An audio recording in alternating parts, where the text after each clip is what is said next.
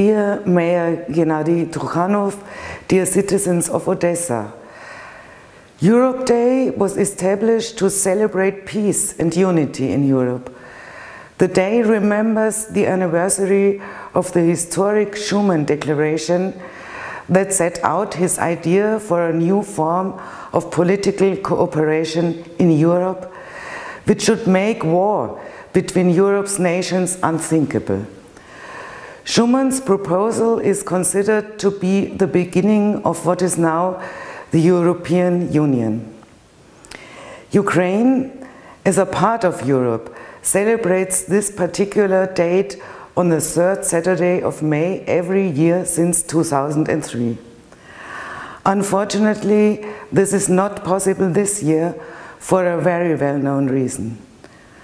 Today, Europe is threatened by the invasion of Russian troops in Ukraine, your country that shares the same values and history of all nations on the European continent.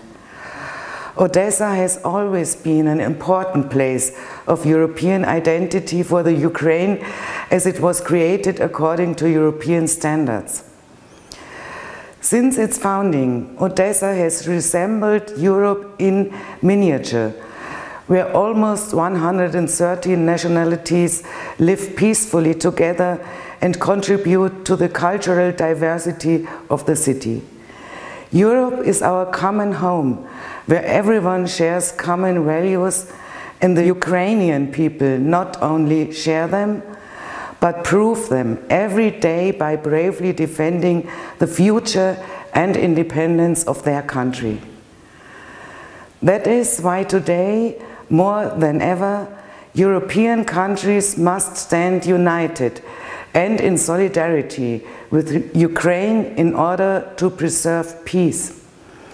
With this video message, I would like to express in the name of the city of Regensburg, but also personally, once more solidarity with your country, your city, and your citizens.